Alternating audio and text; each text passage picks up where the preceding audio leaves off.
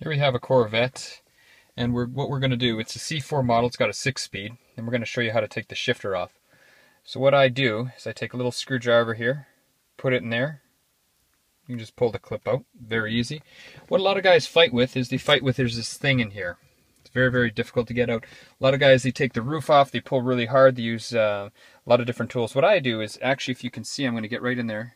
It's there's a lip sort of on each side. I'm going to come around to this side. It's very hard to see, but a screwdriver will actually go under it on each side, as you can see. And usually without damaging the boot, if you put the screwdriver on each side and you just press, you can pull it up. Right now you can see it's pretty tight. What I'm going to do is I'm going to see if I can get both screwdrivers in. Or actually, it's moving now even, just like that. It's a soft sort of steel. There we go. It's coming up, just like this. I can almost wiggle it with my fingers. I can see it's loose. There we go. And I got it. So just like that. And actually, I'm going to show it to you guys here. That's what it looks like. So it looks like a little bit of a T, I guess. There's a good shot of it right there. And then once you got that piece off, all you have to do then, you can look down there, is you just turn this counterclockwise and the boot will just thread off. Just that easy. And that's how you take the shift knob off a ZF transmission in a Corvette C4. Just like that. That's it. Done.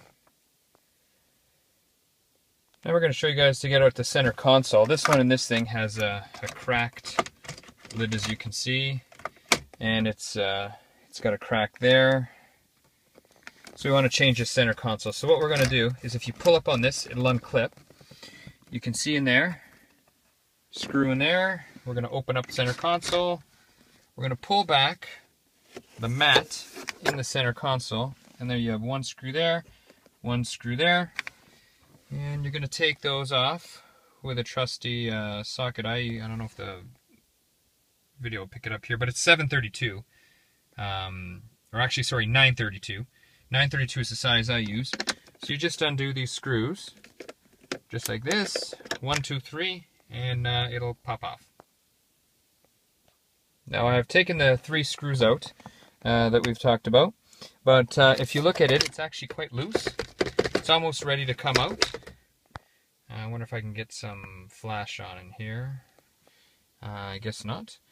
There we go, focusing. But what you have to do is just take off the door, because you'll notice part of the center console actually just clips, and it just hangs up on the door. So once we take off this door, it'll pull right out.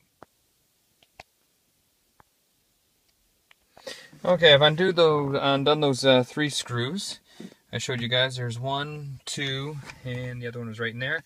It does hang up on the center console. So what I've done is there's just 4 screws right along there. 1, 2, 3, 4.